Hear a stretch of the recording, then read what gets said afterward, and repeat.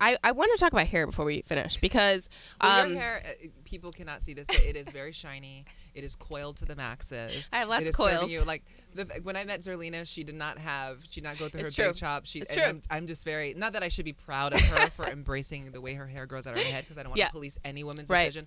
I love a good, sewing. Like me any too. Other, yeah. So you can have all the things. When you talk about that in the beginning of the book, I'm like, yes, girl. Because like my thing is that it's not like.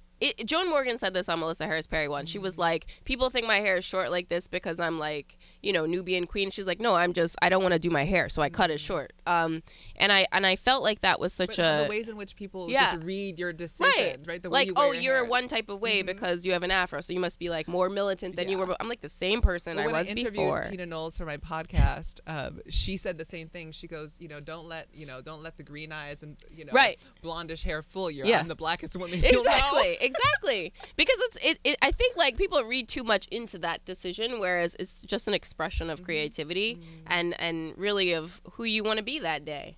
Yeah.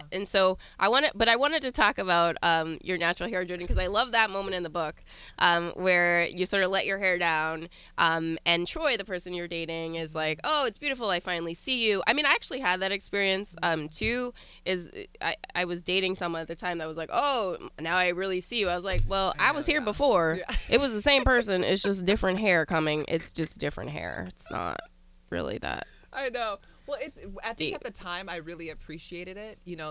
What's so great about writing memoir, is that you can write about the moment as it was at the time, and then you can contextualize it out, you know, and then think about the lessons and the takeaways from that moment. And in that moment, I did feel really seen because it felt really vulnerable to take out something that I had attached to my hair, other hair to my head for years, right? And so to be able to take that out and be like, am I still pretty? You know? Like, you doubt those you things. Never know. And like, literally my hair was like this much and didn't even really curl. And so for me, it was like, I didn't, all my attachments and all the women that I saw in media didn't really have that look. And so for me, I was like really doubtful. And so to have someone that cared about me to be like, there you are, I see you. Not that he's like seeing a whole different person, but I think that he was just like surprised to see me as my hair actually was. Absolutely. I'm so happy we were able to touch on hair before we finished because I didn't talk about it.